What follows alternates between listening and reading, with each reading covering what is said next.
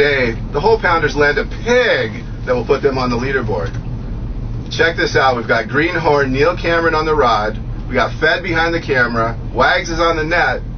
And you'll notice Skipper Roland making sure his isinglass doesn't get scratched. Neil Cameron on the rod, baby. Let's bring it up a little higher. Neil Cameron on the rod. Come on, Neil. Bring him up all the way. All the way. Come on, Neil. Come on, Neil. What the Here, I'll get up there. Somebody get up there. Hurry up, we need that now. Off my windows, I got new isinglass. This is a decent fish, guys. This thing peeled some line. This thing peeled some line, guys. It's a good fish. Come right to the boat. I'm ready. We got twine, we got twine. Watch out, watch out, watch out. Move back.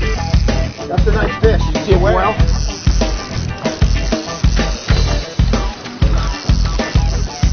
Ain't done yet. Oh, that's a nice fish. That's a nice fish. See that? Dude, the thing's 16 pounds. Dude, it's a pig. Got it. That's a pig! Look at that fish! Look at that fish! Dude! Calling in, we're going in right now. We're going in now. Right now. Right now. Right here, brother. It's got to go beyond 15, 12. It's got to go over 18.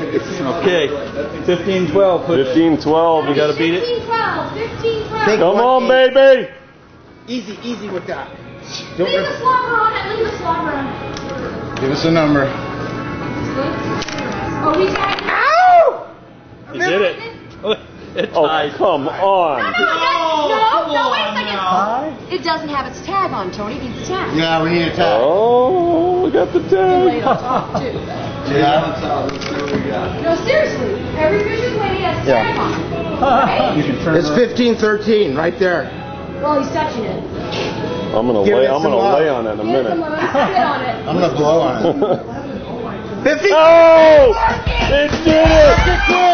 15,